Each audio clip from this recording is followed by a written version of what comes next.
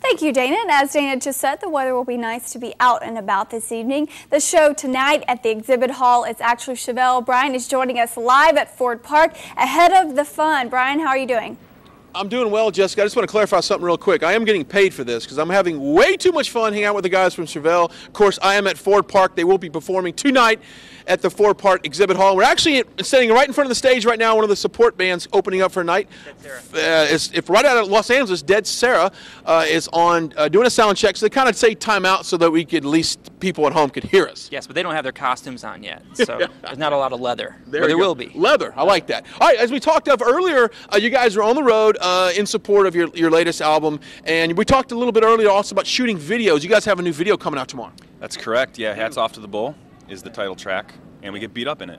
Wonderful. It sounds like a great time. Well, we've been trying to kill ourselves off in our videos for years, and we've never really successfully done it, so this is as close as we've gotten. Close as you've gotten. Of course, it's going to debut, as you said, on Vivo tomorrow, I believe, 18th. Yeah. Okay. Let's talk about shooting videos. I mean, when you look at the song, especially "Face to the Floor," it's got such a message. Did you want to relay that message through a video, and how important are videos today as far as marketing your song? That's a good question. It is important, but at the same time, it has to be visually important. We've shot, I think, 16 videos now and 2 full live whole concert DVDs. So the concept is important, but it has to look good. Otherwise, nobody's going to watch it. There you go. Sometimes they'll base it loosely off of a new technique, Yeah. and then, to add more visual We've been a lot of guinea pigs over the years, trying new things. Things work. And let's talk about also musical influences. If there's ever a dream show that you guys could put together or a dream tour, who would be on that bill? It would be Led Zeppelin, but, who else? Yeah, there's so many bands, but you know what? I will say that we just did a sold-out tour a couple weeks ago with 2 amazing bands, and that was like a dream, wasn't it? Yeah. A band called Middle Class Rut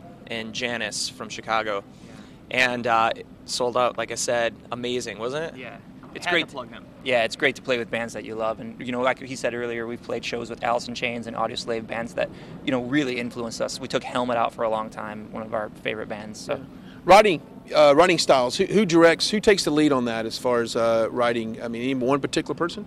Yeah, I bring the ideas, and they either shoot. It's thumbs up or thumbs down kind of situation, right? Okay. So, are we doing a lot of this or a lot more of this? No, I mean, Dean and I, we look at each other and we go like this, but if Pete's around, we're definitely thumbs up. They lie to me. I like it. When we're silent, that usually is a little key. Yeah. Well, like I said, they're playing here at the Ford Exhibit Hall. Tickets are still on sale now. Do not waste any time. I promise you, this band puts on a great show, as well as Dead Sarah and another band called New Medicine that is on the road. Those guys are pretty good yourself. It's a big dumb rock show. We love it. Yeah. I like that. It's for immature audiences with a mature sense of humor. Yeah, I guess you could say. There you go. Very mature. Look at me go. All right. So tickets are still available. Please come out and see this show tonight. Support the music here at Ford.